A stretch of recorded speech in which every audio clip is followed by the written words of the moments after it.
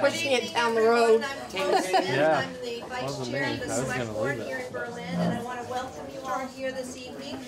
This is a special meeting so that we can discuss with FEMA regarding everything that has transpired, and you can ask questions and learn more. So I'm going to turn it over directly to them right now, and I thank you again for all being here. Thank you. Good evening, everybody. I'm Torn Olson. I'm the acting town administrator for Berlin. I started this job 2 days after the flood, so I'm literally getting my feet wet in this job. I appreciate you all coming out tonight. We've got a lot of good guests here to give hopefully some good information. Recording in progress. I do have a sign-up sheet I'll be passing around just for a minute, just for the record with the minutes. First, I'd like to introduce some representatives from the American Red Cross. They've been very instrumental helping us out with sheltering that very first day and with assistance thereafter. Would you like to introduce yourselves? Yeah, hi everyone. Thanks for having us, and certainly we want to thank the community for such a welcoming response when we try to assist in the communities. At the Red Cross, we're moving from response to recovery, as you are, and what we want to really get out there is this major message, is that if your home was declared major damaged or destroyed, we would really like you to reach out to us with your name, phone number, and address. You can let us know if you're here today. You can call 1-800-RED-CROSS, which is 1-800-733-2767.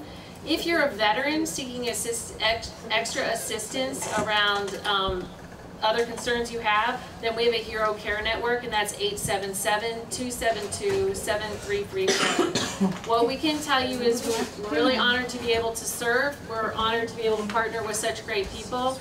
If your home was declared major damaged or destroyed, please let us know so that we can give you the extra assistance you might qualify for. Thank you. Okay, thank you. Also, we have Colin with the Small Business Administration. Appreciate you showing up tonight to talk a little about the business side of things. Thank you. Well, actually, that's a great segue because we not only help businesses, we help homeowners and renters in times of disaster as well. So if you had damage to your home, whether you rent it or own it, or your business, by all means, reach out to us. But first, register with FEMA. They're the overall coordinator. They've got some great programs they administer, but they also coordinate on the other side a whole bunch of organizations. And if you're not registering with them, we don't know who you are. So we need to have you do that. And as the folks at the Red Cross said, if you have a home that is substantially damaged or totally destroyed, we can also look at perhaps refinancing the existing lien. If you still have a mortgage on that, we can look at refinancing it. And the interest rate that we're offering for this disaster for homeowners is usually 2.5%. So it's not dramatically better, but it is better than the market rate, and we can help you. But the first step is to register, and then if you get an SBA application, don't take the reaction that many people do. I don't have a business. It doesn't matter. Fill it out, get it back to us. We'll see what we can do to help you. And what's the deadline? It is the September 12th. Is that right? September 12th. If you're a renter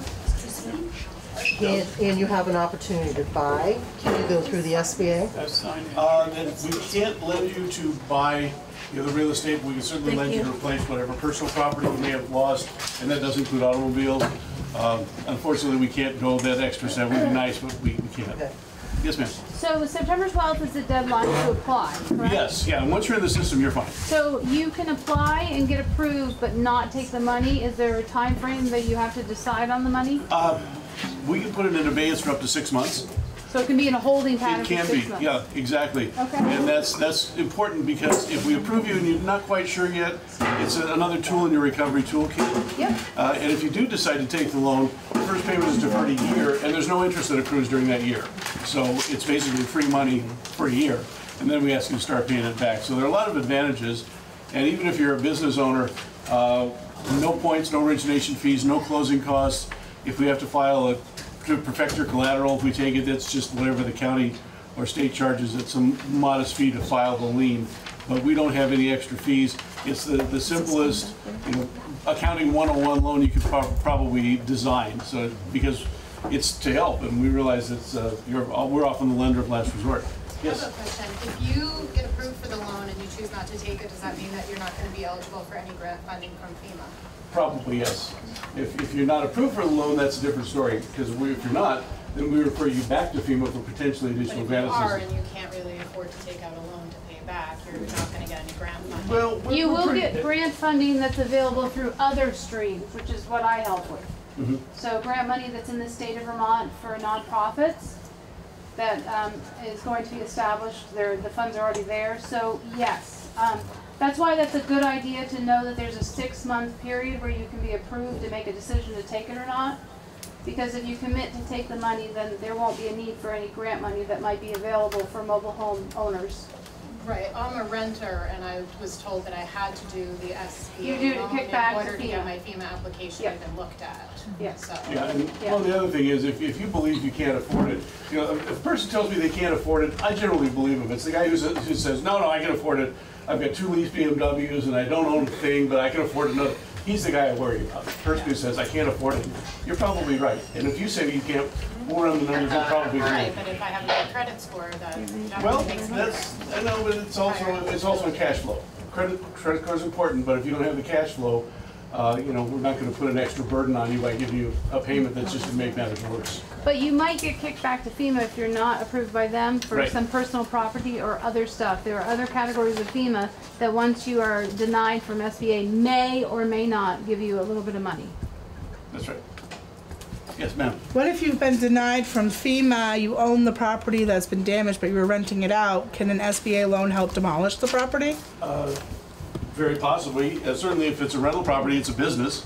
Okay. And we can look at whatever you might need to do. If you need to raise it and rebuild it, we can certainly work with you on that.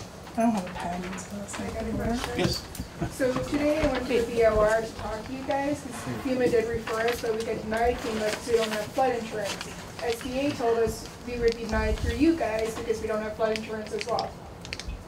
Because we could not get it. It only sounds, that would make sense only if you'd had a previous SBA loan or required to have flood insurance and didn't maintain it.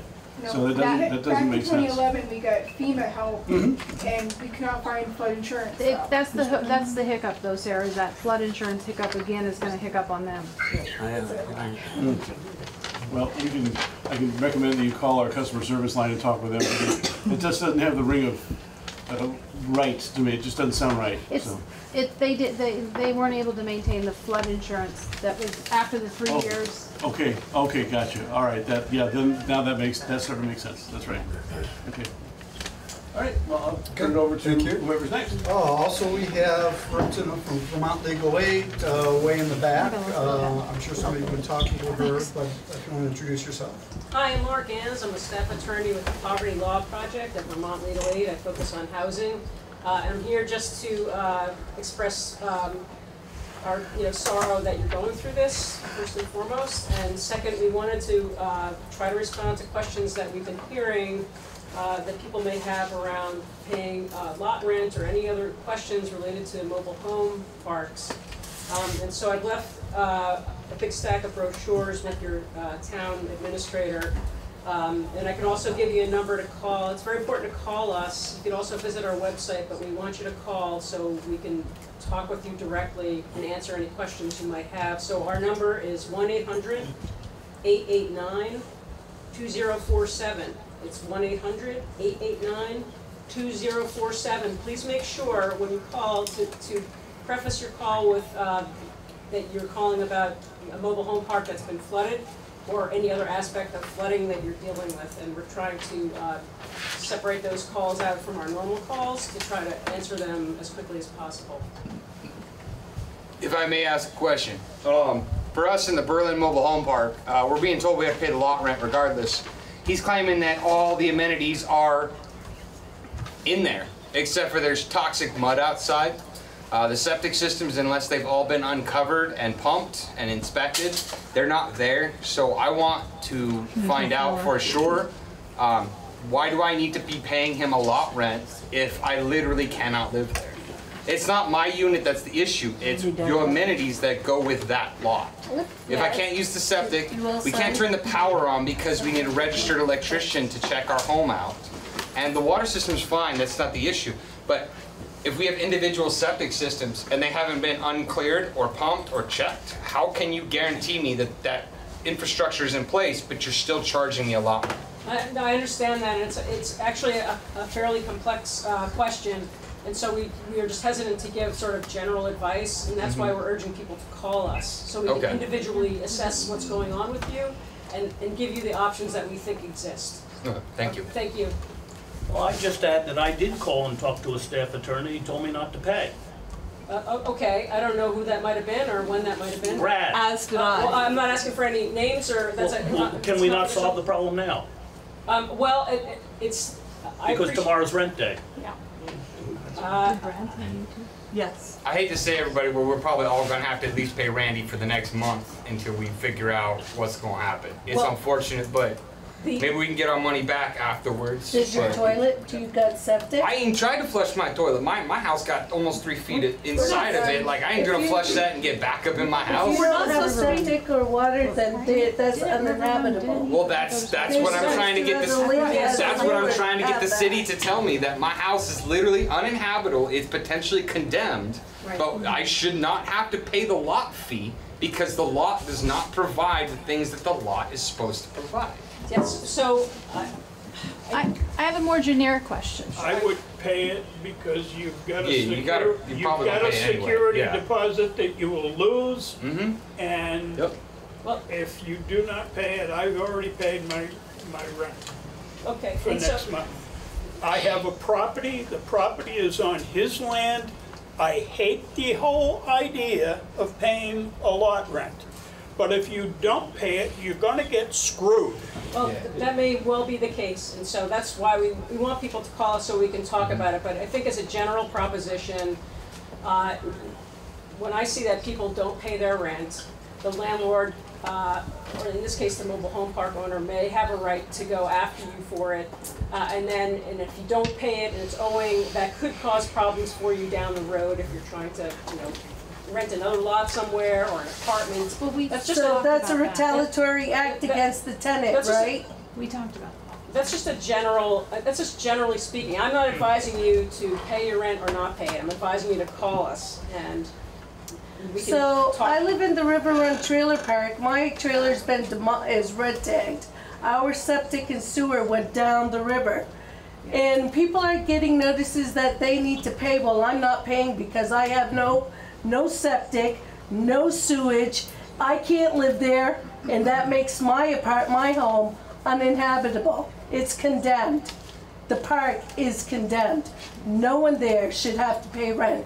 And don't get me started because I brought it up to Joe Ellen about the Chamber of Commerce with their thing under premises 13.1, stating the mobile home park owner is to protect us from the greatest extent of floods, and I could pull it up and read it to you. And he did not raise my trailer when he knew our park flooded. And I bet he didn't pay anybody to do theirs down there either. But he's happy to take our rent every freaking month. And Chip mows the lawn more than they do work around there.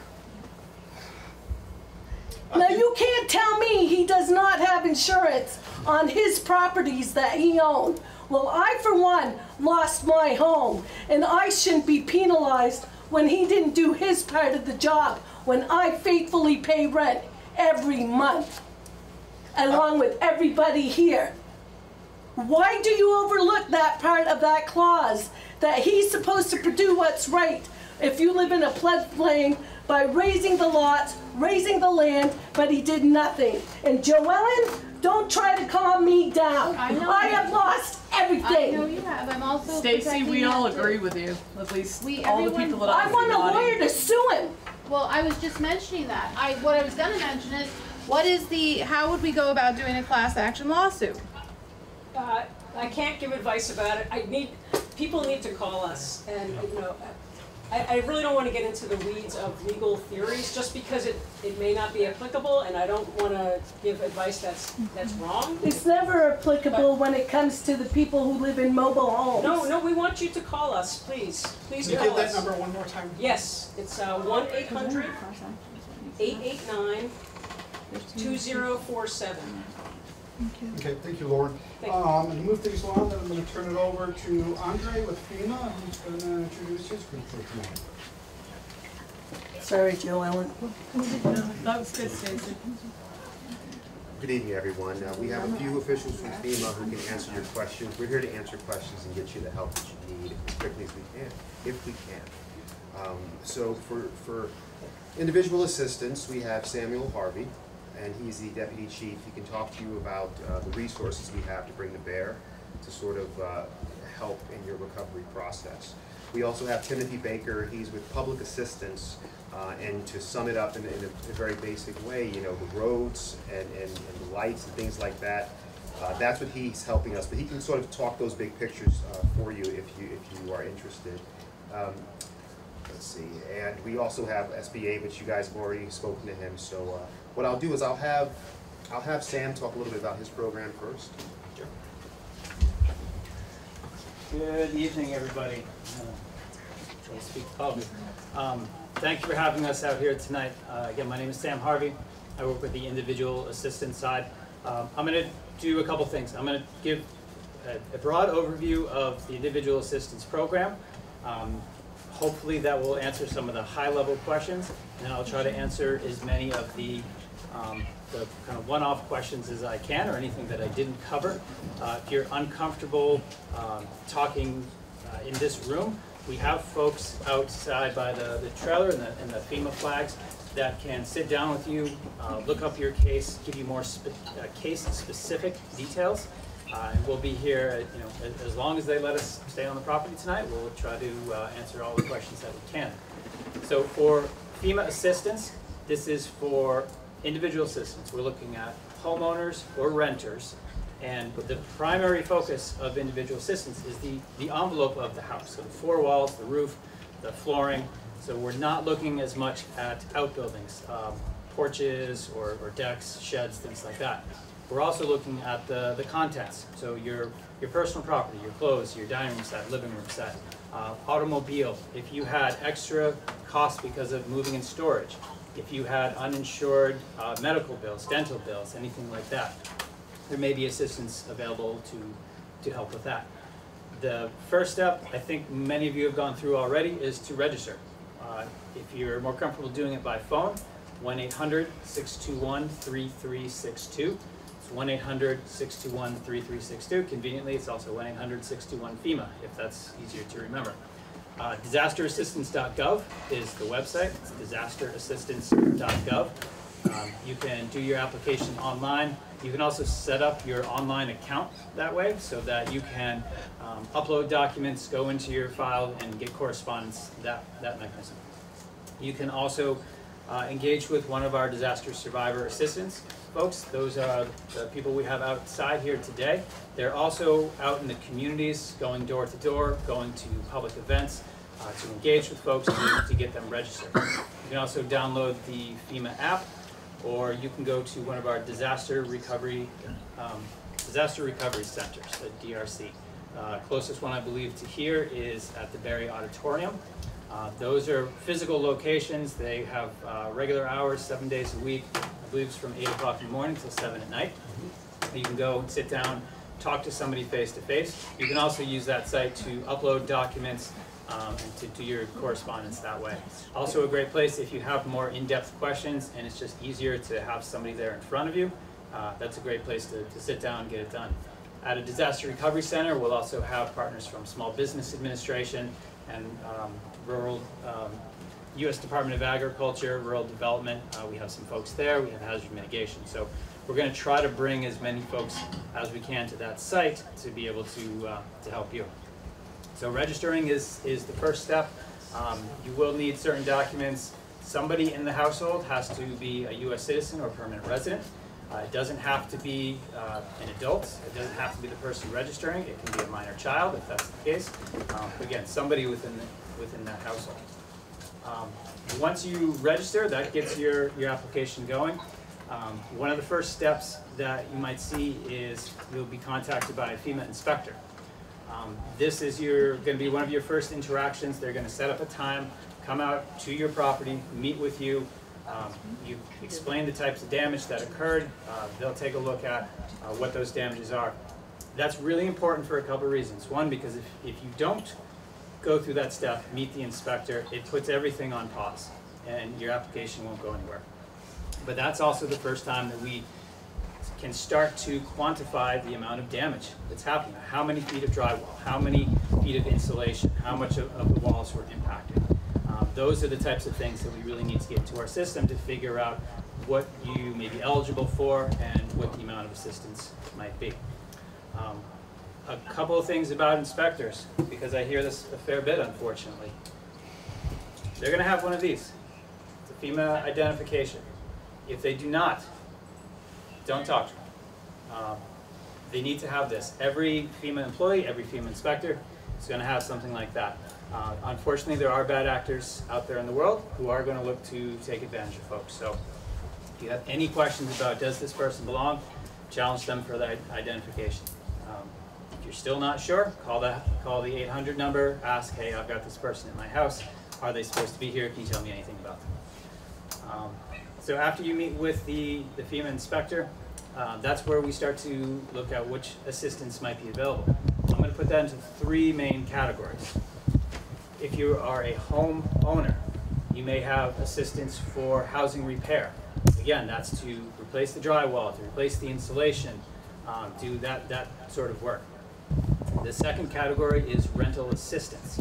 That's for both homeowners and for renters. So that is if you are displaced and you need to live somewhere temporarily, that's what the money is for. It's money directly in your pocket to take and to find a spot. The third category is for personal property. That's your clothes, that's your living room set, dining room set, bedroom set, all of those types of things that may have been damaged or destroyed. So each one of those is a separate type of assistance. You don't have to apply individually for each of them. Again, you just go through the FEMA process, speak to that inspector, and we tabulate all of that. Now, there are a couple of really important hurdles. The first one is insurance. FEMA cannot duplicate any insurance coverage, whether that's homeowners insurance, renters insurance, or flood insurance. So if it's covered by your insurance company, on the FEMA side, we have to wait until that piece has been settled. So if you have this much damage, your insurance only covers this much, document that and come back to FEMA for that gap. Even if you don't have flood insurance coverage, but you have homeowners insurance, we on the FEMA side need to make sure that none of your homeowner's policy isn't going to cover any little piece of what might have been damaged. So we are going to ask you to file a claim with your homeowner's insurance. If they say we can't cover it, that's fine. You'll get a denial letter from your insurance provider. You'll get a copy of that either when you meet the inspector or you can upload it into your file. That will help get the process moving forward.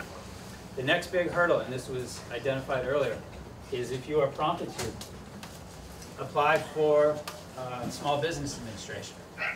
As it was pointed out, it's really easy to receive an application with everything else that's going on that says Small Business Administration and think this doesn't apply to me. But there are ramifications for it. So the rental insurance, the rental assistance and housing repair, all of those you can get without having to go through the Small Business Administration. So to get to your point, you may still have eligibility for rental assistance and for housing repair without having to go through SBA. But if you are prompted to go through an SBA application process, please do so. If you're eligible for a loan, then that is going to be your resource for personal property, for all of those other types of needs. If you are not eligible for a Small Business Administration loan, it automatically refers you back to FEMA. You don't have to reapply, you don't have to ask anything specific. It just gets sent back to FEMA. That's where you get assistance for your personal property, including potentially vehicles, moving and storage, medical, dental, all those types of things. So go through your insurance process. Apply to SBA if you're prompted to. But also don't wait on anything. Don't wait to make repairs thinking that, well, FEMA needs to see this type of damage. If you need to start pulling out insulation, drywall, all those things, do that now before it gets worse, before it gets moldy or more stuff gets damaged. Our inspectors are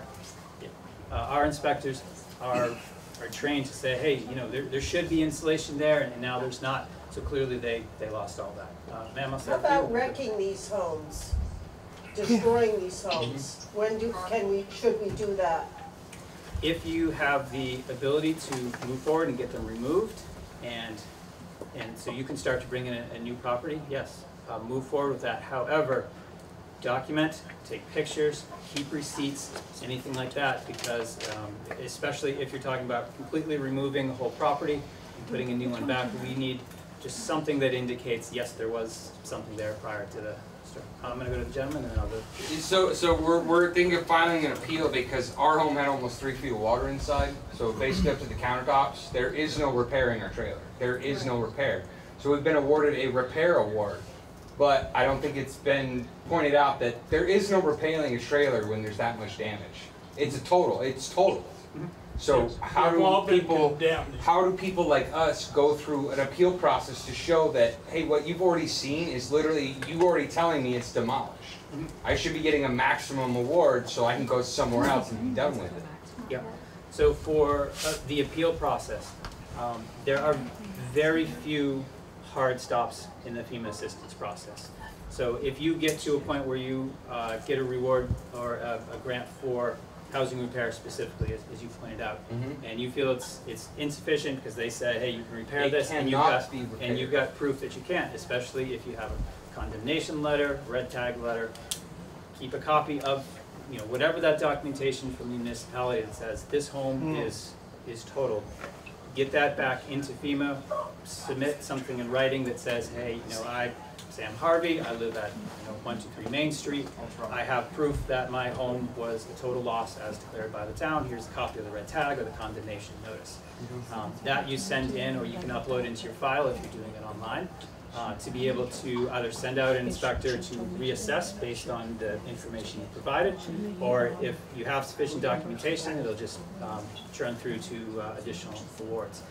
That process can be a little cumbersome, just knowing what to put in the letter. So if you're not sure, if you have questions, go to a DRC, sit down with them and ask them to just help you work through that process.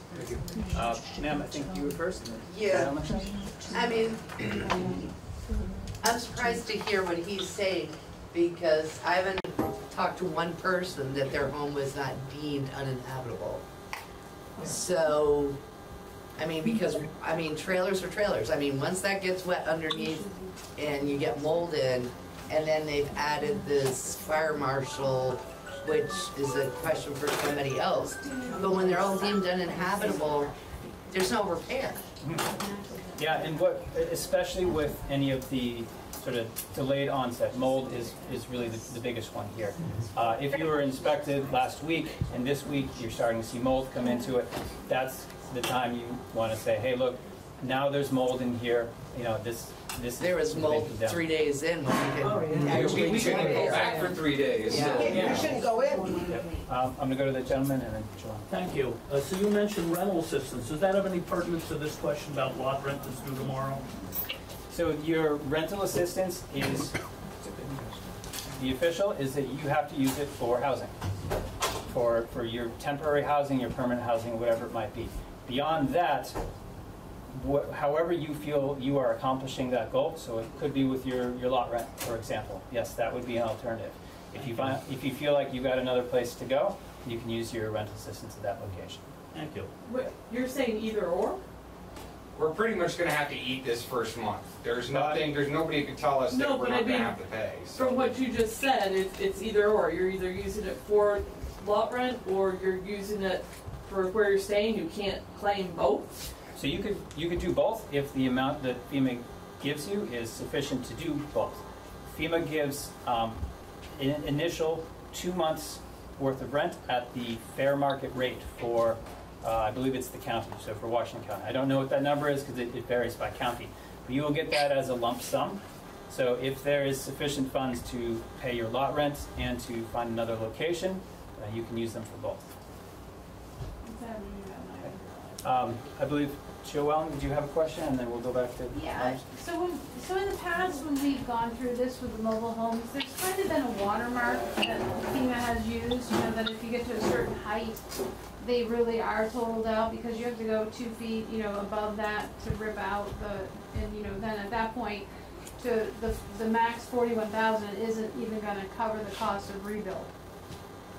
We have not seen, as far as I know yet, a max grant on either of these mobile home parks. Nobody. I've not heard of anybody. We're seeing on average around like 20-ish, which is surprisingly very low considering the other, I've been assisting with mobile home recovery in Vermont since 2011. And this is the first disaster that's hit a mobile home park where we haven't seen any max grants. Is something major changed in FEMA in the last couple of years? Because the last storm I dealt with was in 2008. There hasn't been any specific change to the inspection process. It could just be a function of not seeing the extent of the damage, not knowing that all of these are being condemned or red tagged. Especially anything that might be sort of a delayed onset, like I had mentioned, that wasn't captured at the time of the inspection, could be leading to this notion that, hey, maybe this can be repaired. Technically, if a frame is not bent, a mobile home can be repaired. But you're talking 80 to 100,000 or more, because you're going to strip it all down and have to go to the metal if it hasn't been bent and rebuild it. So, I mean, there's a technicality here, but I mean, by far, these homes have all exceeded $41,000 in damage. Mm-hmm. And if you have, again, condemnation letters, if you have estimates for, hey, this is how much it's going to take to demolish and replace or repair, then send those in under an application to say, hey, look, you gave me X amount, I have proof that it's going to cost this much, I have proof that there was this much damage, so that it can be reconsidered. Do we know if the FEMA inspectors that came to the mobile home parks are familiar with mobile home recovery, or were they the same ones? My house was hit, so I have a stick structure home that was in the main hub of Barry, but ground zero. So I have a stick structure home, but I oversee case management for mobile homes. Could it have been the same inspector that looked at my house that looked at a mobile home? Yeah, so our inspectors are expected to be able to inspect whether it's a stick-built, mobile home, anything in between. So they all should be at the exact same level in terms of their ability to recognize damage. Yep. Well, just an extension on that. My inspector told me I had to replace both bathrooms. I have 2 bathrooms in my unit. Each one of those is going to be about 10 grand a piece. I only got awarded about 20 grand, so I get my bathrooms replaced and nothing else. So again, if you have estimates or a cost that you paid that show, hey, it's going to cost this much to do it, submit that under your appeal so that we can... So will you guys cover the costs to have someone come out and give me estimates? It can be part of the award, yeah. But it'll be the part of your max award. So it'll be part of my maximum, so it's not on top of what I'm already going to get. So I'm going to have to shell out money regardless to pay for the things I already own. But part of what you'll be getting money back for based on whether it's a bill from that provider or an estimate from them, it'll be the cost of the bathroom and the cost of the maintenance fee to come out and provide the estimate. Yeah, I'm personally just not understanding because, I mean, we paid a lot for our trailer just recently. We only had our place for 40 days. So we had a heater, we had a water heater, we had dishwasher, we had a fridge, we have our whole house, and we had 3 feet inside up to the countertops. And you're telling me to replace a bathroom, I can go to any place around here, it's going to tell me it's going to be 5 to 10 grand just for the bathroom. Just for the bathrooms, right? Just to replace the tub, the toilet, the vanity, the walls and such, just for the bathrooms. But FEMA's telling me my entire home is only worth $22,000. But I have 2 bathrooms, so I have 20 grand just in bathrooms. Well, you have to work to get it up to the 41,000. That's all you can get. Well, it shouldn't be that way. My home is potentially totaled.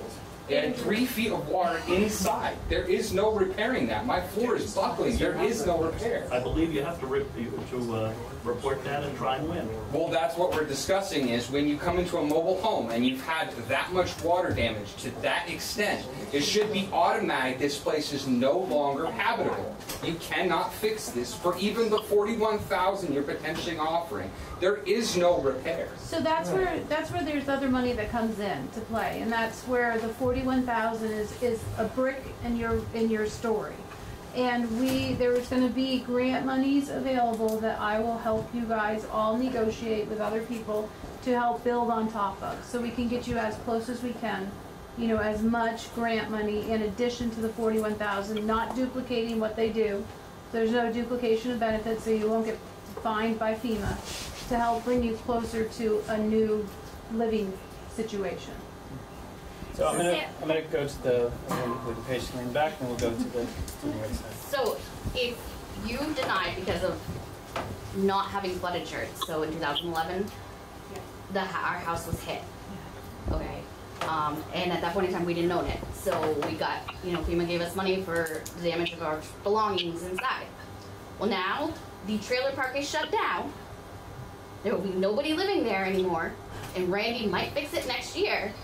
And we got a denial letter because we didn't have insurance. So the denial letter for not having the flood insurance means that my 63-year-old father, who had 37 years worth of tools in a shed, completely ruined, that he worked for all his life, everything in his house, his brand new heater, which he just got assistance having it put in, new furnace, and his new refrigerator, everything is ruined, and he got denied because he didn't have, FEMA's letter says, because of not having flood insurance. He tried to get flood insurance from 2011, but when you only make less than $1,600, $1,700 a month for Social Security, and they want $5,000, $6,000 for flood insurance, so he's screwed. My dad just lost everything and is homeless and is being denied by FEMA.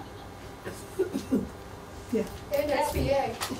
I got denied because I didn't have and everything insurance. else that has to do with FEMA. Yeah, You so, forget it. and if the property is not complying with flood insurance requirement, then you would be eligible for rental assistance to potentially find another place. But in terms of personal property and housing repair, yeah, sorry, it's not eligible.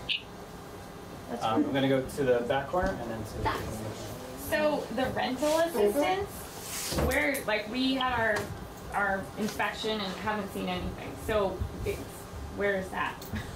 We're hung up because we had flood insurance. So are they waiting to see? Yeah, so the first thing they're waiting to see is, do you have alternate living expenses within your flood insurance policy?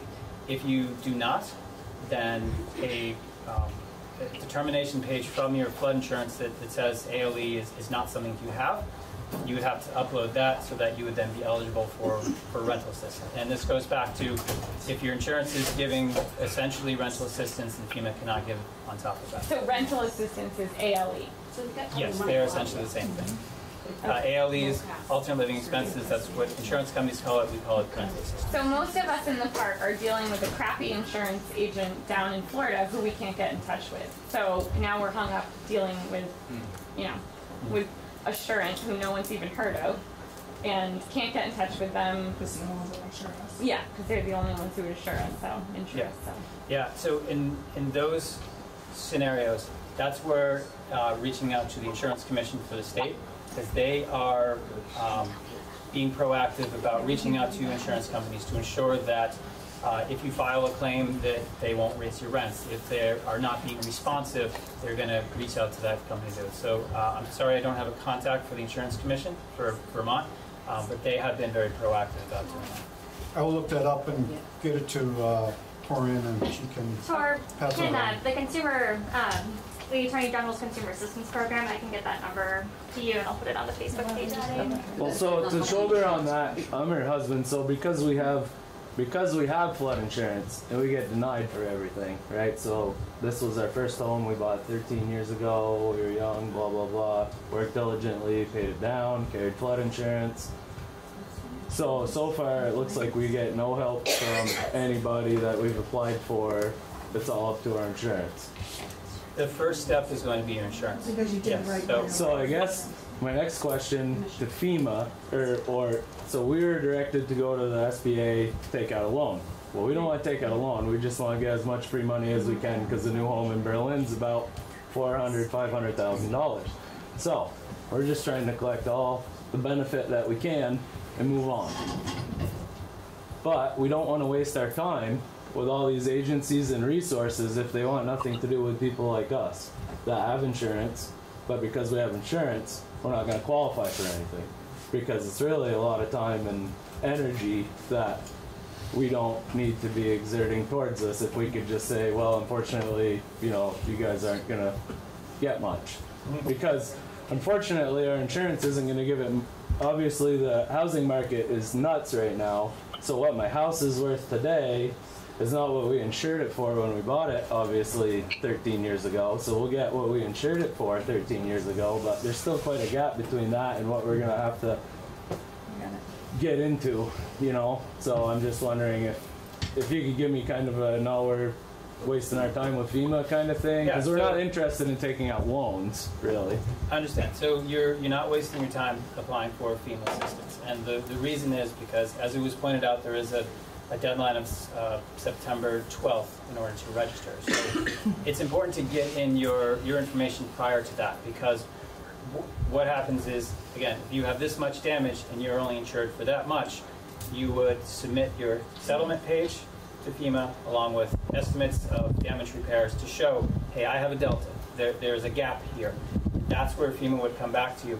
But at least your application is in the system. It's queued up. So as soon as you get that settlement from your insurance company, you can show that gap, we can move right forward. If you wait for your insurance settlement, I'm not hearing awesome things about your provider right now. If it goes beyond that September 12th date, and you haven't applied to FEMA, then there's no coming back for that. We've applied, we're just waiting for the insurance, we can't get in touch with it. Yep, so that's why I would encourage you to reach out to the Insurance Commission and say, hey, this has to start happening. Good. This is a follow-up question to the question about the rental assistance going to the lot rent.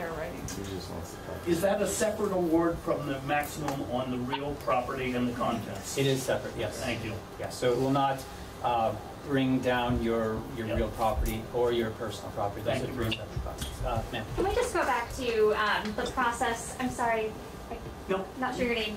Jason? No. Me? Yes, Andrew, Zach. sorry. Oh, Zach, thank you. Yes.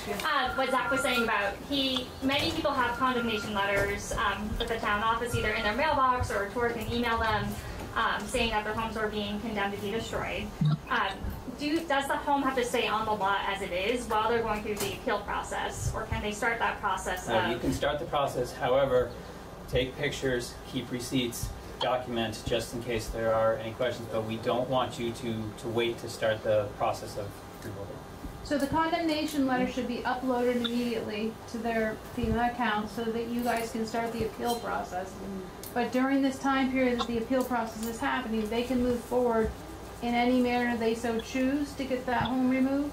Yeah, don't wait, but take pictures, keep receipts, make sure you have some paper trail. Can they allow a subcontractor to remove their home? Does it matter who removes their home?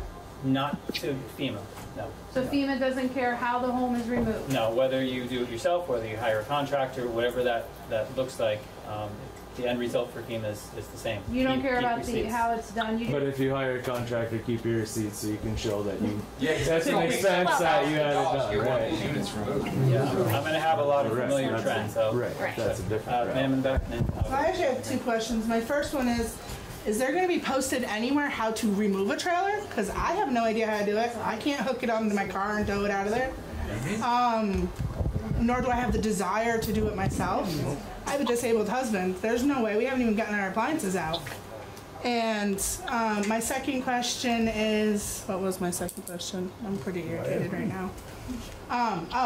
So our tenant, because we rent our property out, our tenant got an award amount, which no way reflects it. He lost everything. He walked out with, as all of you guys did, a laundry basket of stuff and got awarded $1,500 to rebuild his life. Like, So- that's not okay. So if he was a renter, if the individual was a renter, then they would only be eligible for personal property and rental assistance. So Okay, this man collected guns, PlayStations. I have pictures of everything that he has lost, his electronics. Every single thing that he has lost, I have pictures of, which we left in the home until the inspection. He was there for the inspection, and he walked away with enough for what, 1 month of rent? We're not charging him rent. I'm not paying the lot rent either, and we're not charging him rent to be not in that home anymore. Happens he's our best friend, so I mean, that's a little easier. But this man is sleeping on couches of people. He's come and stayed on our couch, you know. He's staying on his couch of his mother. He shouldn't have to be doing. And there's no apartments. There's no place to rent right now either. I work for Washington County Mental Health. I have a client living on the streets because he can't go back to his apartment. And this guy got $1,900. That is it. So for the other needs assistance, your personal property, that is aimed at essential living needs only. So the PlayStations, the weapons, those other things are not something that's covered by FEMA. We are looking at clothing, living room sets, dining room sets. So because he had no furniture, because he was a single bachelor male, and decided that furniture was not his life, he lived on lawn chairs and upside down laundry baskets because he was a single bachelor male, he got nothing. But his mental psyche of losing everything that he works so hard for his whole life, it doesn't play a factor in anything, apparently. I feel sorry for all you guys that this was your primary residence. I feel bad for what you're going through. I know we're having our own struggles to have our second home. But this is, to me, this is not okay that we don't even have an avenue of how to destroy these trailers. We have a guy knocking on the door 2 days after we could get in there saying, I'll buy your trailer, I'll buy your trailer. I mean, I'm ready to call him up and say, hey, come take it. So to confirm, she could call him up and say, come take it. Because FEMA's not helping us out. We don't have flood insurance. FEMA said, sorry for your luck. Deal with it.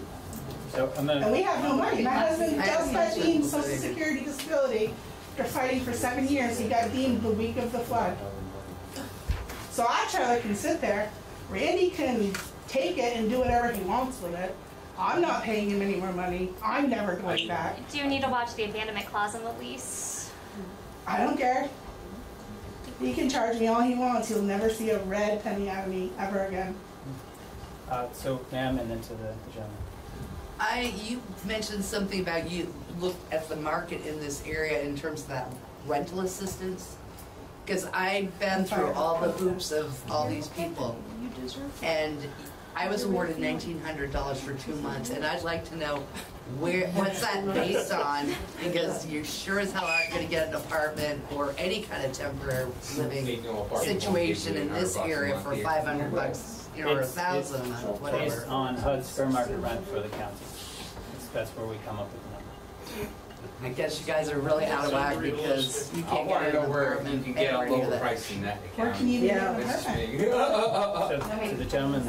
I've got a question about who's going to remove all of the furniture and the trash that we were told to put outside 10 feet from the building.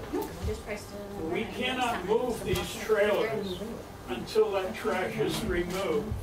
So we're stuck with a catch-22 until the town or some municipal agency comes through and clears all of this debris from the front of the trailer so that it can be removed. We are still liable, according to the owner of the park, for lot rent. So who the hell's going to do that, and when the hell is it going to happen? And it was still there an hour ago when I drove through. Yes.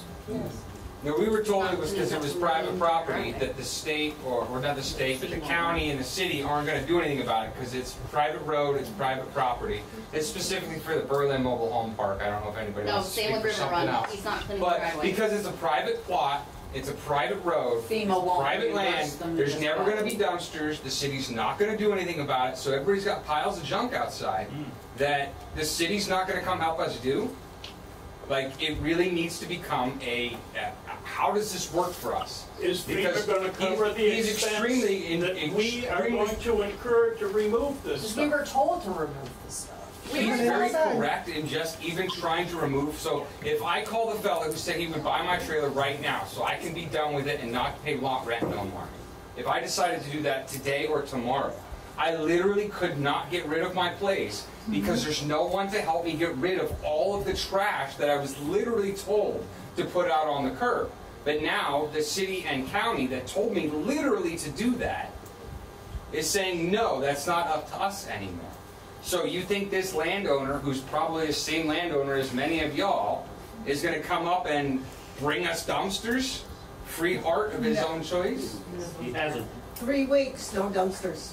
Like, this is starting to be an issue for folks that if we want to all move on, and we actually want to get something taken care of, we need other people, larger entities coming in and taking care of these smaller details.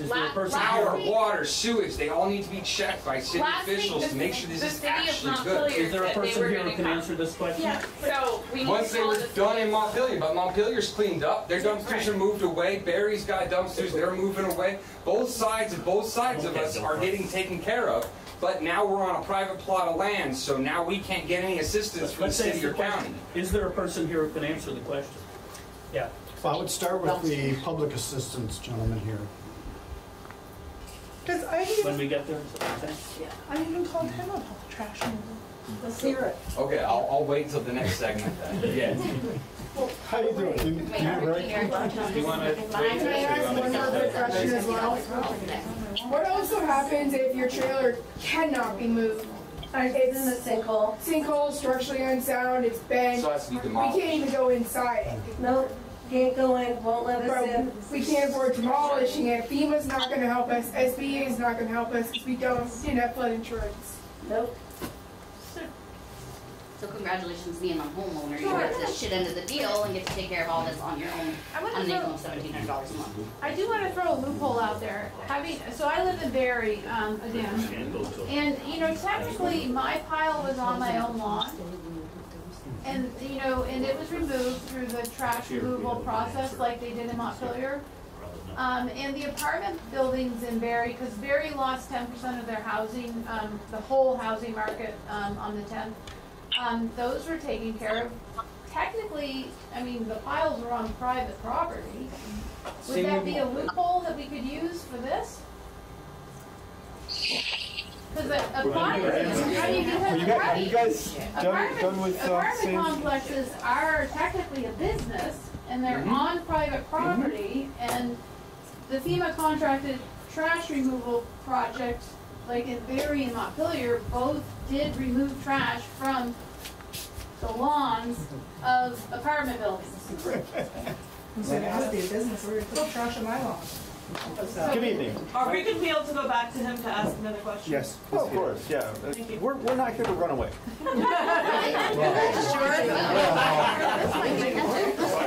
Sure, seems like you're crying.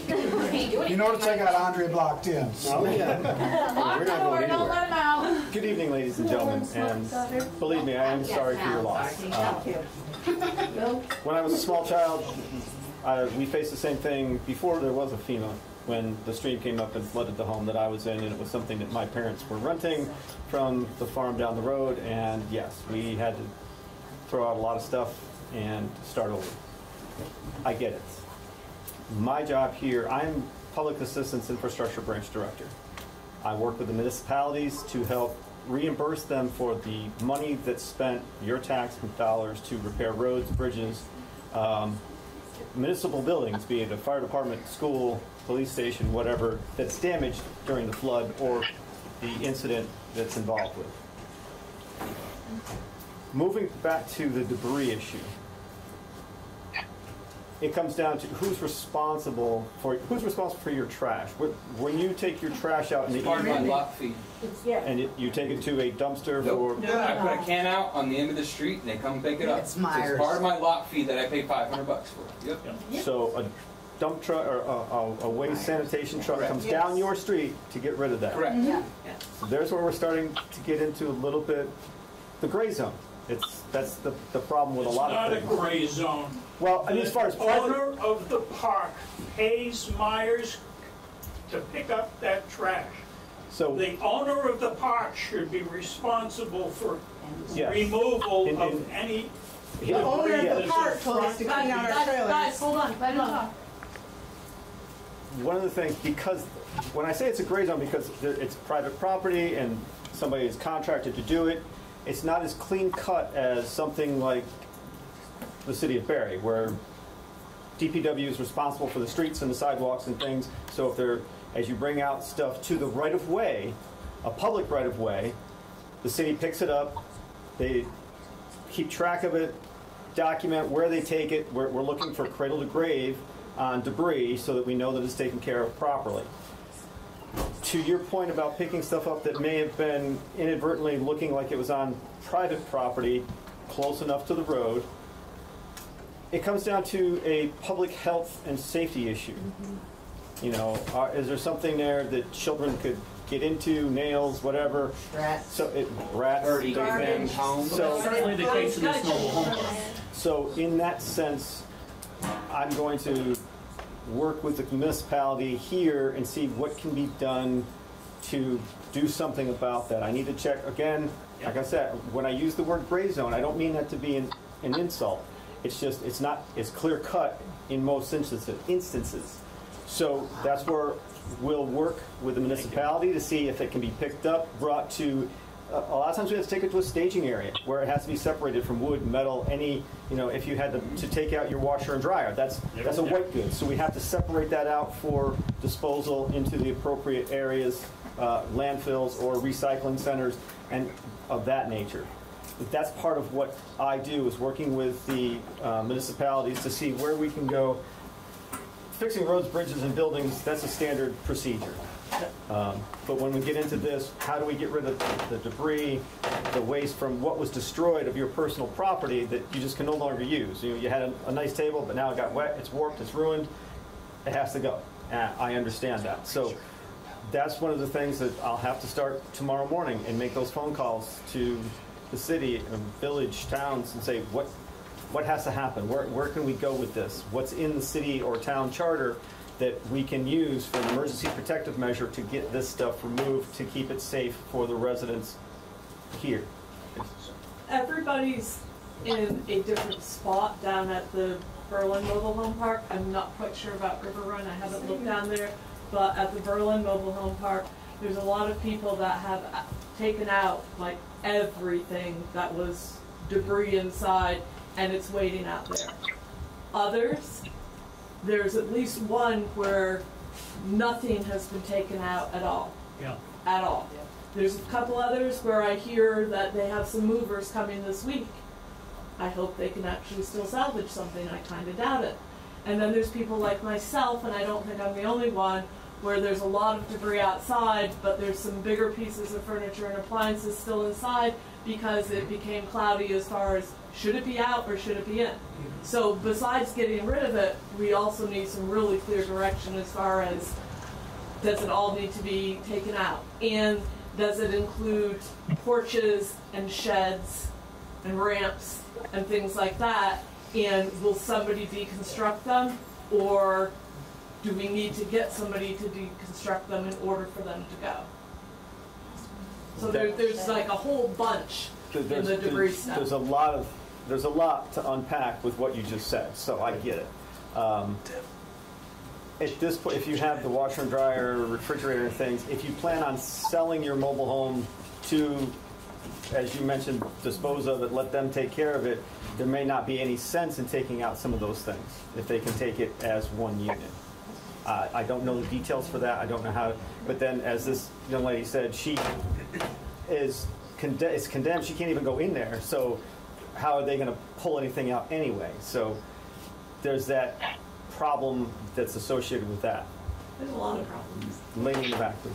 So I've tried to ask for volunteer help in Barry.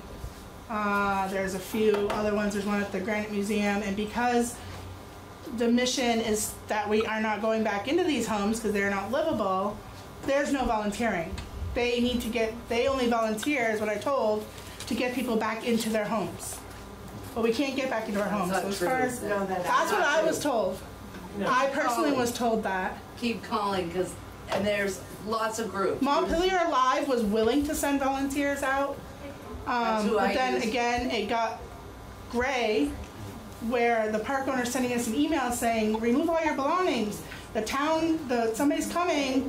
After they're done Montpelier, I called up here to get a date because again, I can't physically do it, and neither can my husband. I was not given a date, but my tenant, by the grace, he's awesome, cleared all his personal stuff out. Again, we still have appliances, but we've tried to get help in there, and I couldn't get any help because we can't go back into the home.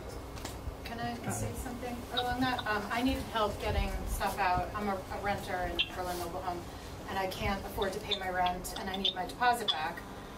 And I posted on Facebook like Sunday in that like Vermont Flood 2023 group that's been going around. It must have been about 6:30, 7 o'clock at night. I said, hey, this is where I'm going to be. Can anybody show up and help me? And literally like a lot of people showed up, and I had everything out, and it was a wonderful experience. They were all very respectful of my belongings and me, and they were kind and empathetic, and it was done. So I would try to do that, but I know a lot of people have been saying that they've been coming through the park to help volunteer, but nobody's been there because we all can't be there. Yeah, but I mean, I would try that, and you might be able to get volunteers that way. It's getting a little dangerous because now people need to have respirators. Right, you can't go in anymore. Yeah. I just want to say how happy I am to hear you say that you are going to start working on the dumpster issue. I want to let you know. I'm going to ask those questions. I'm going to push as hard as I can. So if I can just finish, the reason I'm so happy, and maybe this is a reflection of why some of my constituents here are so upset, is because you are not the first person who has said that to me as their state representative. The State Operations Center 2 weeks ago said they were going to help the municipality figure out how to address this private, public, etc. Last week I had it in writing from FEMA saying, we will connect with State Operations Center, we will address how to resolve this because it's an unsafe situation. So I'm thrilled that you are going to now start on something that 3 different people have told me we're going to jump on it and take care of it, because obviously it's now a health and safety hazard that's developed. Yes. So that's terrific if that's now going to happen. Can we get your name? Timothy Baker. Thank you. I just have a... Please. I agree with the volunteer situation. I had folks come over and offload my basement stuff, and I had saw on Front Porch Forum to have it out there by July 25th, out on the road, and I did that. It's still sitting there, and I live on Route 12, which sucks, and I just worry that people are going to hit it or have an accident, and I'm confused. Was someone going to come around, or has that been canceled? And then... If I may jump in, Route 12 has not been scheduled yet. Great, because we always are scheduled. The request has been put into the state, but it's not been scheduled yet. The only thing on the July 25th date was just Junction Road. That was the only road included on that July 25th date. I know your fear because at the bottom of Beckley is the detour, and we have the same thing. Yeah. And it's hard having all this stuff. We're on the main thoroughway. Yes. I mean, I'm in it, and my area is thin, but anyway, I just want to, on top of that, so I have it there. Am I going to be fined? What's going to happen? And then, I'm sorry, I lost my thought. I want to just give my empathy to all the people who are in the mobile homes. Your stories are tragic. I'm sorry. How can we follow up with you to check on the progress of this? You have numbers? Or will it be going through a tour? I didn't bring a lot of them with me. Because I know how hard Tour has been working on getting this dumpster resolved, and Ian, you can take a picture and share it. yeah, that's a good idea. We can get it on the Facebook site. I'm not here to promise anything that I don't want, at least, I'm gonna put my efforts into this. I may get in trouble for it, hey, I'll get in trouble for it. But you have a situation that you were told to move your stuff outside and it should have been picked up. Now it becomes a health and safety issue.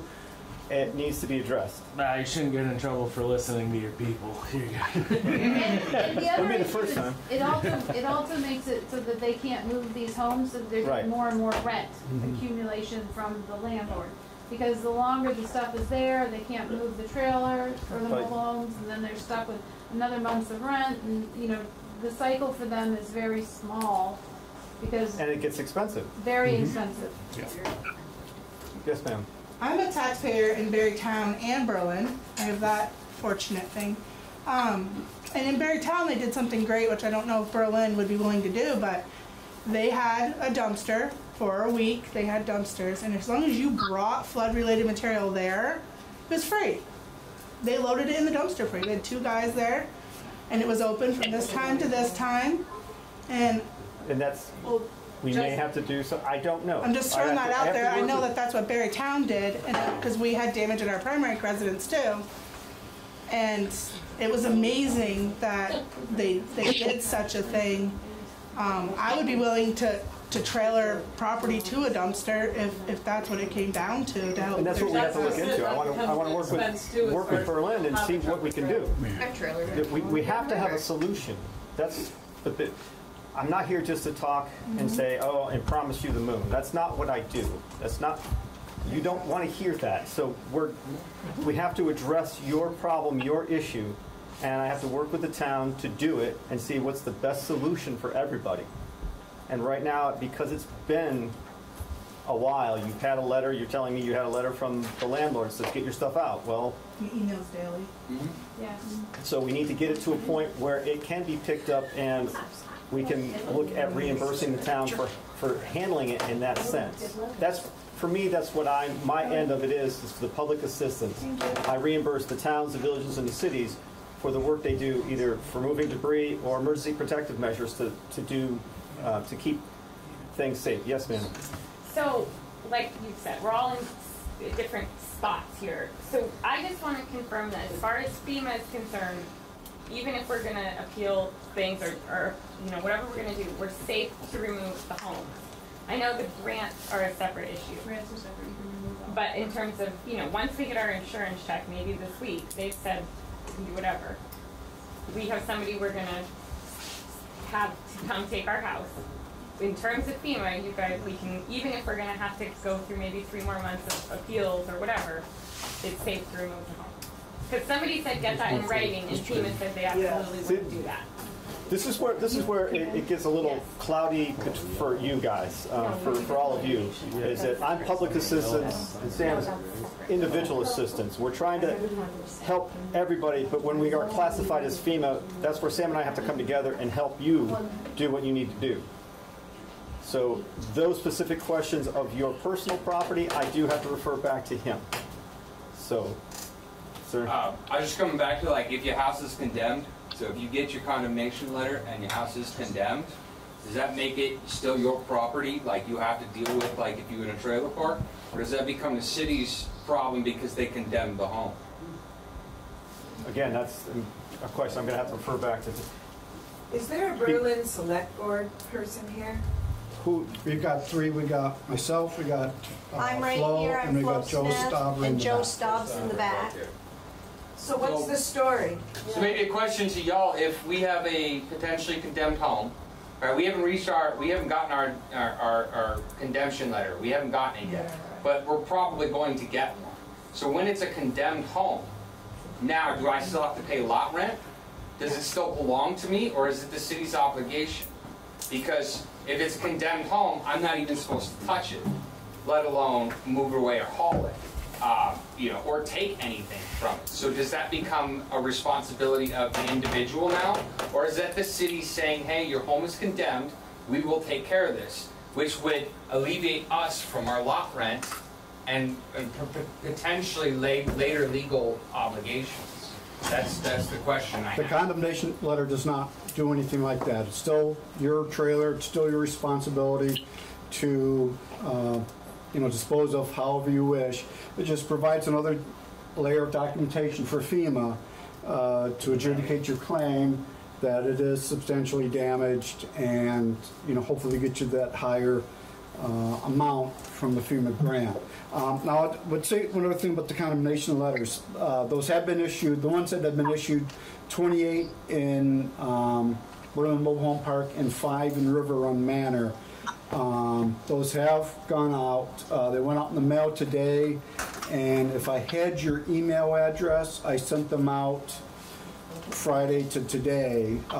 If you have an email address and have not received it yet, let me know after the meeting, and I can shoot it out to you. Also, I do have hard copies here. I can print out a hard copy for you here tonight after the meeting if you need it as well. Thank you, Tor. And I'm Flo Smith. I'm Vice Chair of the Berlin Select Board. And I want to reiterate that I appreciate that you're all here and that you're being very vocal. That's important. We need to know what's transpiring. We don't have all the answers, unfortunately, yet. We wish that we did. And we really feel for everything that you're going through. Tonight, we wanted to have this forum to allow you to express what you're going through, what you need. Everyone's been doing a very fabulous job at that. We're thankful that the folks from the Federal Emergency Management is here to speak with us tonight, and also you, sir, with the loans that are available. And I want to reiterate in terms of what I know with the loans, you can apply for them. It doesn't mean you have to take the loan, but you do want to meet the deadlines that are out there. You've asked a lot of questions that we don't have answers for, unfortunately. I am all for the dumpster idea and what other towns have done. I know Montpelier and Barry have done a tremendous amount, and this nice lady has indicated that a lot of people came out to help communities. There is a lot of help out there. There was an article in the Vermont Digger today about the town of Chelsea, and one individual had indicated in there they were just about ready to give up. And then all of a sudden they heard, hey, is anybody here?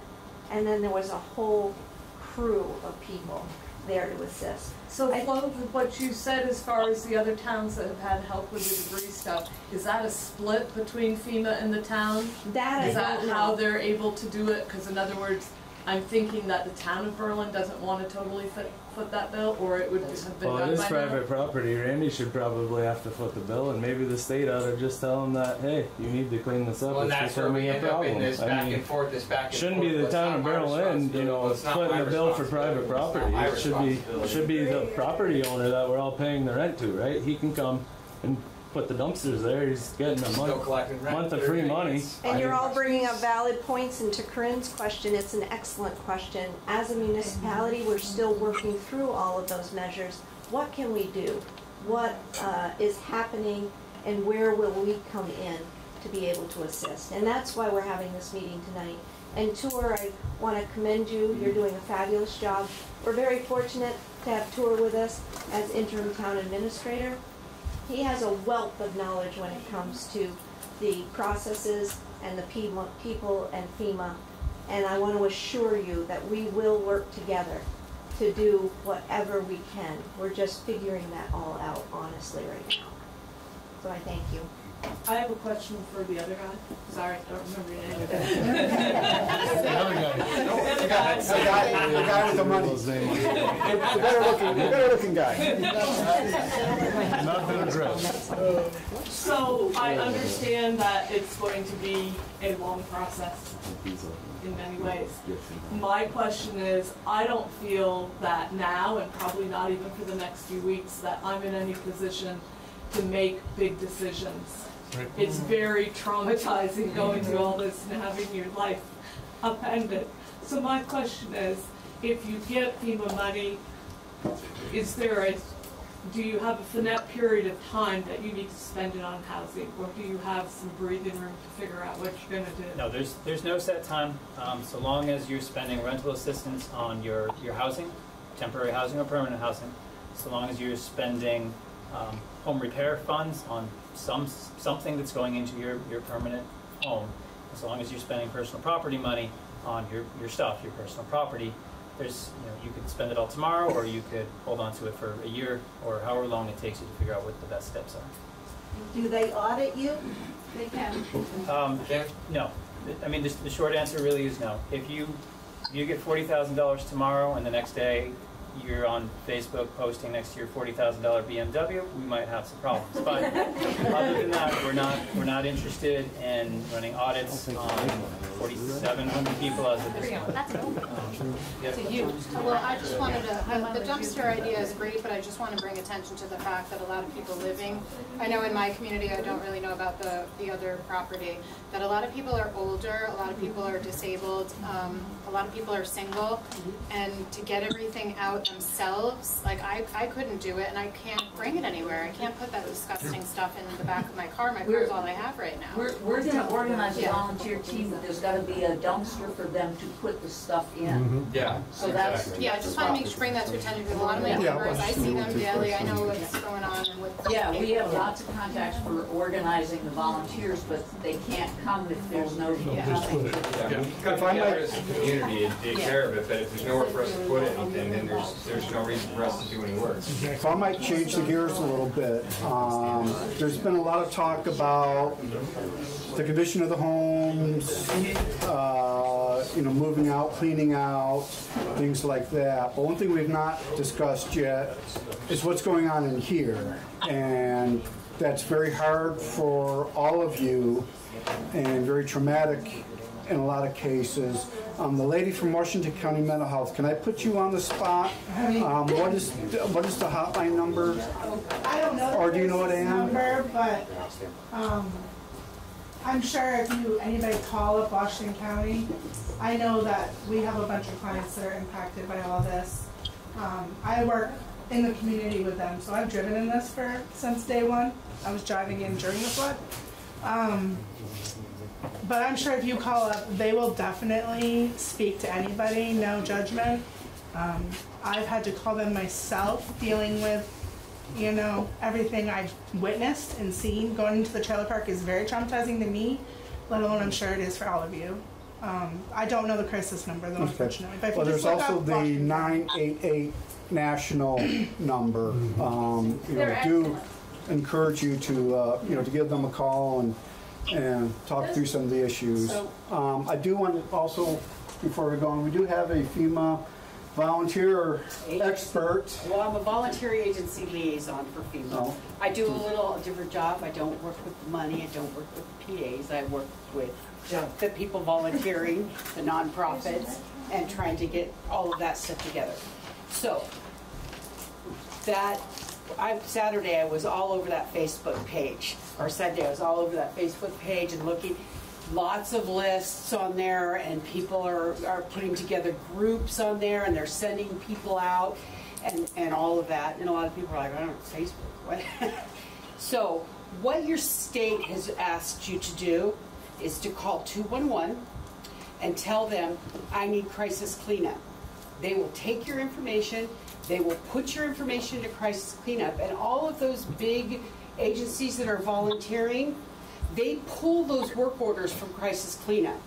Now, yes, the communities themselves are doing a great job, but you got some major stuff going on, and there are organizations that have equipment, have that kind of stuff, and so if everything you can think of that you need done, and my thought is, I come from California, land of fires, and manufactured homes burn all the time. And those big volunteer agencies, they get in there and cut those things up, and get them out. So the big thing is for them to work out that dumpster thing, and then get in line at crisis cleanup, because the thing is that if you don't keep those voluntary agencies busy, if they don't see, they'll go. They will move on to the next thing. That's just how it works. But they need a date. Ma'am, I don't think you quite understand the limbo that we're in, because I think everybody here has registered with 211. I know I personally got both emails and phone calls from them inquiring what I need for assistance, but I can't tell them because I don't know. You know, it's like I got a lot of stuff outside, some stuff on the porch that needs to come outside, some stuff inside that may or may not need to come out, and a porch that I don't know if it needs to be deconstructed, and a shed that I don't know if it needs to be deconstructed or if it will go away some other way. So you can't tell people how to help when you don't know what's going to happen. Very frustrating for you. Very frustrating. This whole debris thing is very frustrating. Yes. Sorry to interrupt, but is everybody in the park's home been condemned? No. Pretty sure mine has. Where 30 units. Where are people living? Is there a clearinghouse? Is there a place, a central place where people can gather like this and get questions answered? No. Is there any way for FEMA or the state to make sure that the landlord gets his lot rent when people are struggling to survive in the wake of a horrible trauma and all their stuff is ruined and their house is gone? So I don't know all the individual stories, right? So I want people to call, but I think doing anything for these folks. So the two parks, Berlin Mobile Home Park and River Run, we have almost everybody gathered on a Facebook page and through email, or at least a phone number. That's on your own? Yes, so we did that. So who's coming in and helping people in their time of need? No one. No one. And they lost everything. That's why we're all super upset, is because there's literally no one of official capacity that can tell me this is what you're supposed to do, this is how you're supposed to go about it, this is what happens if this happens, this is what happens when that Someone from the happens. state or the feds or both needs to do that, because people's lives have been destroyed.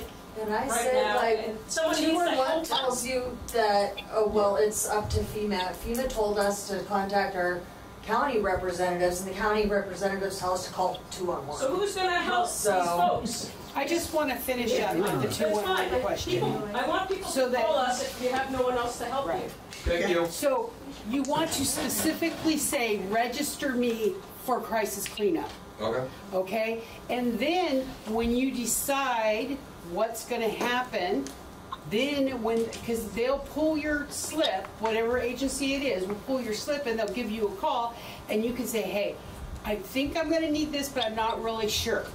Who do I call when there's a dumpster and I need someone to get a skid steer out there and pull that stuff out to the road?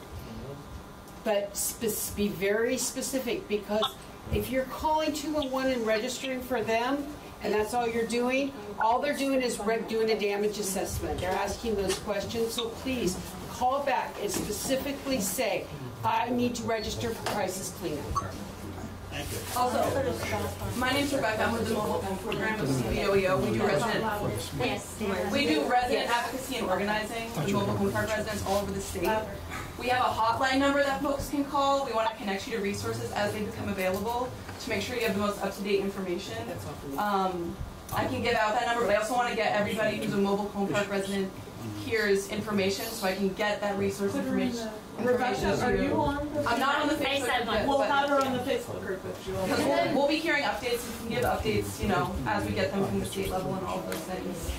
And then I'll be working with Rebecca individually with you guys, and I'll train a couple other case managers so that we can work one-on-one, helping you to figure out, you know, your next phase of living and stacking money and grants. Yeah, because more and more resources are going to be becoming available, you know, slowly as things figure themselves out. And I just want to make sure everybody gets that information as soon as they possibly can. So. Yeah, through the Facebook group, we also have a hotline. Also, I want to find me after this meeting. I have some of your numbers, but find me after the meeting. I can get your direct contact and name, and that way I can reach out to you directly. Can I just kind of, so there's a lot going on everybody's plate. We recognize that. I do want to throw something out. Can I ask, how many of you have opened a case with Red Cross? Okay. For those who have not, I have Phyllis, Richard, and Elizabeth are here. You can give them your name, number, and address, or write it on a piece of paper and hand it over. We're going to give you a call.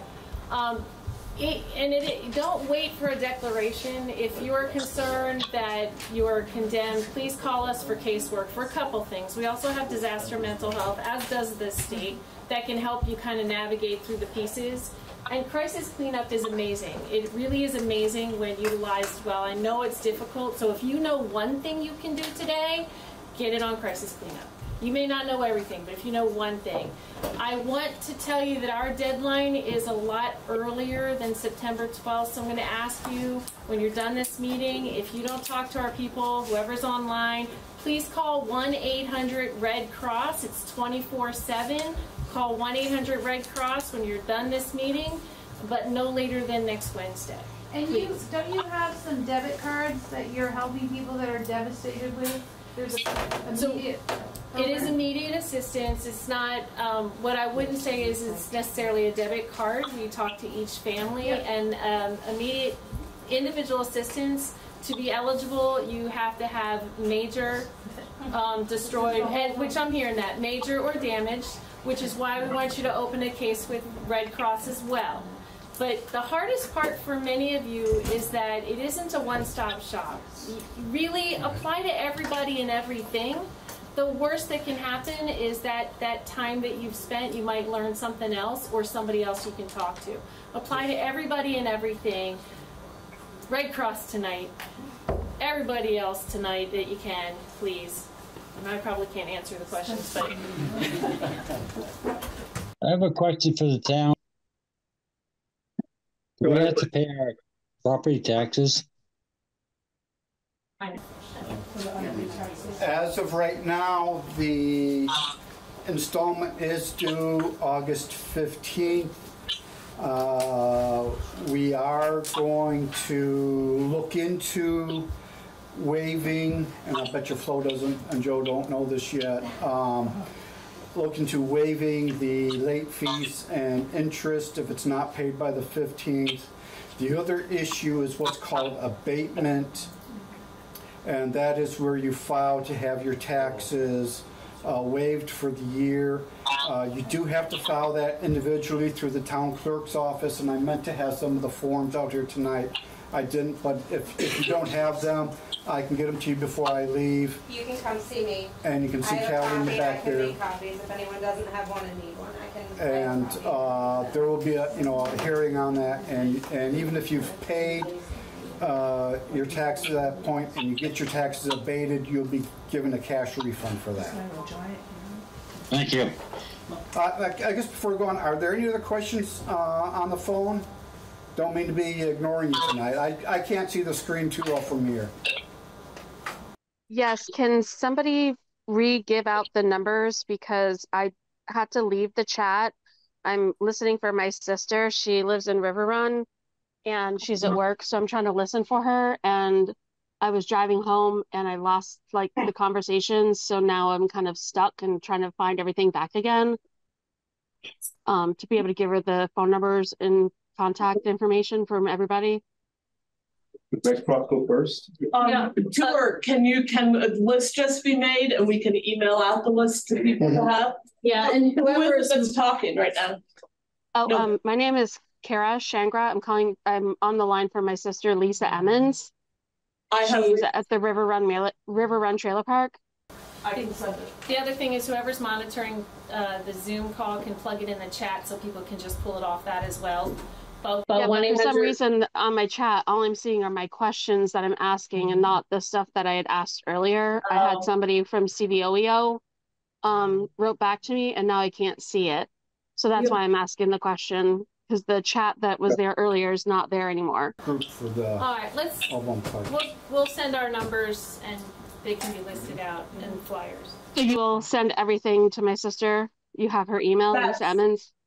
Yes, Kara, I know how to get hold of Lisa. I appreciate it. Thank you so much. She's so upset that she wasn't able to be on this because she has to work tonight. And we'll post. So she asked me to listen. Huh? We'll post everything on the Facebook page too. Okay. Her sister isn't on that page yet. If the Facebook page is something you can get on, you'd be welcome to. She said that she tried to get on it and it came up as something that looked like spam, so that's why she didn't join it. Are there other questions online? Don't believe so, sir. Yes, this isn't for you, for the town, but for FEMA, and the town probably knows already. if I'm correct, this loss of housing in the Berlin Mobile Home Park and its associated River Run is the most concentrated loss of housing in the state in this flood. So this is really the poster child for doing well if you can. And and you know, the housing. And they're all staged in Berlin, but they're all over Barry and Montpelier. So here we are. Way in the back. So in the interest of getting the homes off the lots as soon as possible, we'd be better to pay our taxes for the full year, right? Because I was told the taxes need to be paid in full for the year before we can move the homes. So that's another $1,000 plus or minus. Before they can be moved. That's my understanding. That's correct, but you can't abate it afterwards and get the cash refund. So we just hope for, like, how likely is this refund? I mean, I've already filed for the abatement, but I just want to make sure if I'm going to fork up the whole year taxes, that it's going to likely be refunded, or? I can't speak for the board because it is a separate board. It is a quasi-judicial proceeding, with a public hearing and everything like that. But the needs are well known and well documented, and we went through the exact same thing with Irene and the May of 2011 flooding right before Irene. So this is a known process for the town. And I don't want to put words in their mouth, but I don't anticipate, famous last words, I don't anticipate any hiccups with that. I have a comment. I just wanted to echo off something Corinne said earlier, and that was brought up. I consider myself to be a tech-savvy person. I'm pretty able, but this process has been confusing and complicated. And it's like, I know from when I left Monday and I didn't get back till Friday, I think I was in shock. I couldn't work. I couldn't really do anything. I needed, my friend came up with me to try to salvage. I was like, all I need from you is say yes or no and guide me, because I can't function. I'm still like, I don't know. I'm working, I'm in school, traveling up here, trying to find places to stay. This has been very complicated, and I can only imagine how hard it is for people that maybe aren't tech savvy. And I'm thankful that we started that Facebook group, because I also get to see my neighbors, but we also get to help each other out. But even when you're looking on Facebook, I don't know if I've signed up for everything I need to sign up for. I think I did, but I'm not sure. And it's like, it's complicated trying to find stuff. It's overwhelming. I have 8,000 other things to do. I haven't even had time to process everything that I lost. And it's just, it's crazy, and I feel very vulnerable right now, which is not usually a position that I'm in, but I just don't know where to turn. And I know I'm in a different situation because I'm a renter, but we're all in the same boat. We're just kind of in different spots in the boat, but it's hard, it's complicated, and I feel very bad for everybody because no one here can hold our hands and kind of guide us in the right direction. So every time I speak to somebody, I'm second guessing. Do I need to research this and make sure that this is the right thing to do? It's hard and complicated, and I think that this process really should be a lot easier for folks, especially because there have been national disasters across this country for years. And this process still, and the vulnerability is huge when you're giving your name and your bank account and everything to multiple people. I'm by myself. I have to make these decisions when I can't even function. Everyone I talk to about the flooding, I just say, I just hope you never have to work with FEMA. Like, I hate to say that, but it's been so difficult, all these processes. And like, for those of us who are trying to bring children through this, who were in that park, like, it's like, so. I think I don't want to cut anybody off. And I thought I saw our chair, Brad Town, out there. I don't know, is he still there? Yeah. Right here. So I want to give everybody the opportunity. I know there's still a lot of questions, and a lot of these are discussions that probably should be taken offline. I would like to ask our female representatives and Red Cross and everybody else to stay around afterwards and mill around and get a chance to talk till. But I think we'll go ahead and Could I ask one last question of you, Tor? I'm wondering what we might expect to be hearing from the town. I mean, I know that we'll hear about abatement hearings being set up, and we'll be hearing from either the town or FEMA, somebody, about the debris, but are there other things that we can expect? And I know, like, for the condemnation orders, you were sending it out to people's address on records. If people have been having their mail forwarded, have new addresses, those should be left to the town. But is there anything else that we should know as far as the process? Let me know your email address. I can email them to you. You know, if you're here tonight, I can hand it to you in person. We got some we're sending to forwarding addresses. You know, just so we can keep in contact with you and let you know what's going on. Can I share something? Sure. Just so you know, a lot of the coordinating agencies will be outside at the mobile unit, and you can still register. If you have registered and you have questions and want to look into your case, you can ask those questions there as well. So we hope you'll come by. Is there anybody who needs to register with FEMA who has not yet? You haven't? Okay. Like you said, visit the van on the way out and make sure you get that process started. We do have a small selection of gloves and masks and full body suits right up front here. If you need those, grab them. There's also a pallet of water just outside our front door. Be sure to grab that on your way out. And like I said, I encourage you to stay afterwards and talk to the individuals with any additional questions. And I'll look to our chair to adjourn our meeting. Can I say something? You've been doing well for it. Oh, and Park President's find me after I have a resource sheet with our number, and then I also want to get people's information too. On behalf of the chair, I adjourn the special select board meeting for July 31st, 2023. Thank everybody for coming. I'd like to especially thank our guests for coming. I know you've put in long days and long drive back tonight. And The Red Drum will have a table out there. Give me 30 gallons of gas.